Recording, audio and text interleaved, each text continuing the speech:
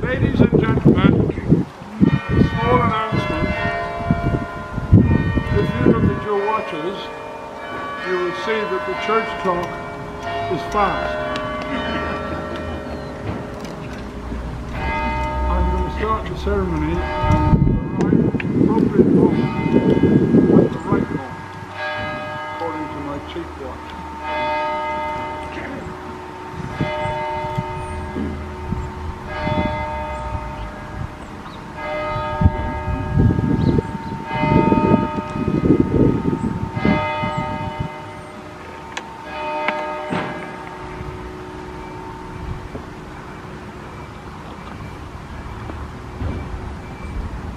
The grace of the Lord Jesus Christ be with you all and all whom you love, living and departed.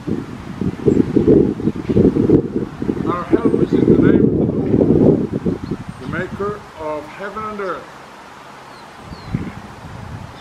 Let us pray. Most gracious God, Father of all mercies, we offer our thanks for the bounty of your providence and the renewing liberty of your grace. We rejoice in our inheritance in holy things and in the freedom and peace in which we live. Especially on this day, we give thanks for the remembrance we are privileged to make of those companions of our way, whose lives were given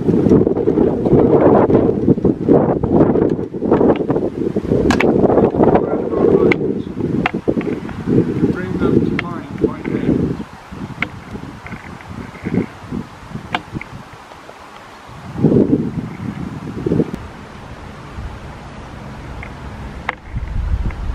They shall grow not old, as we that are left grow old.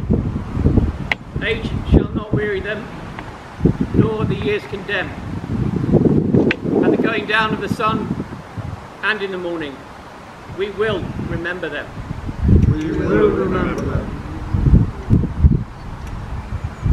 When you go home, tell them of us and say, for your tomorrow, we gave our today.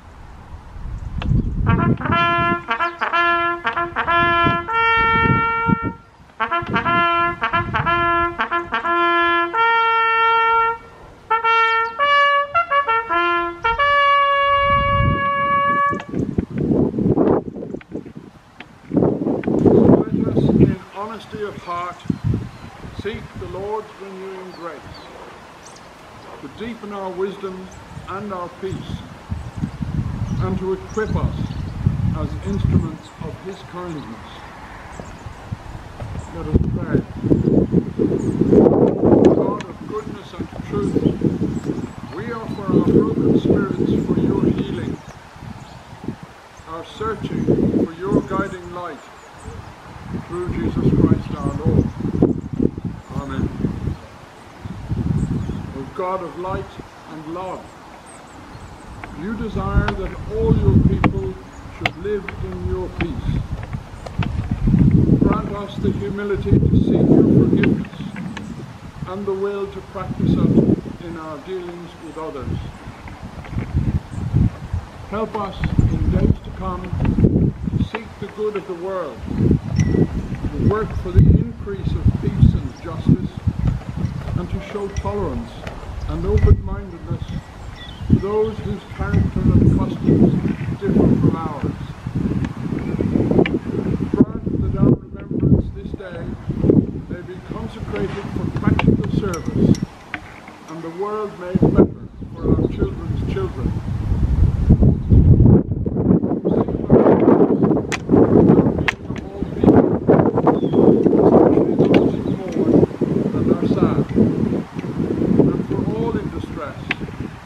Known to us and unknown.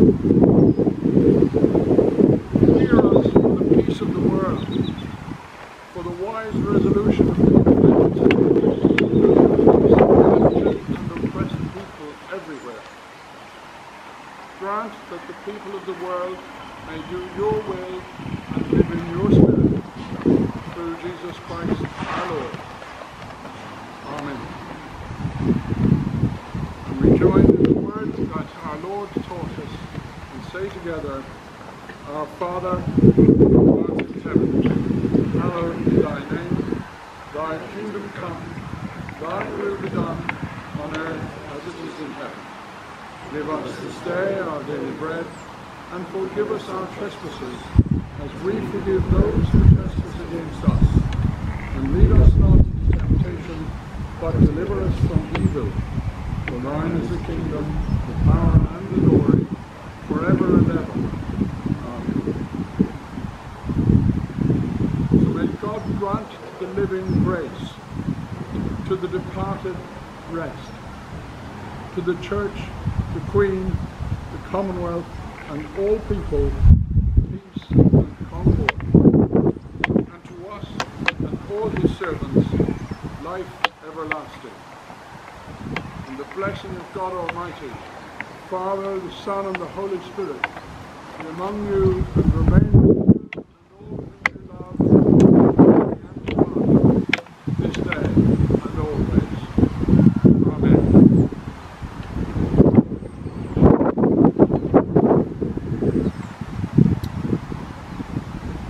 Before we depart in peace, may I offer congratulations to our oldest attending veteran. Here is 91 today. Congratulations.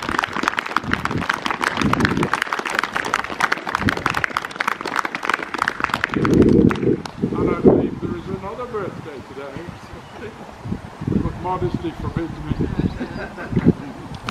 But congratulations.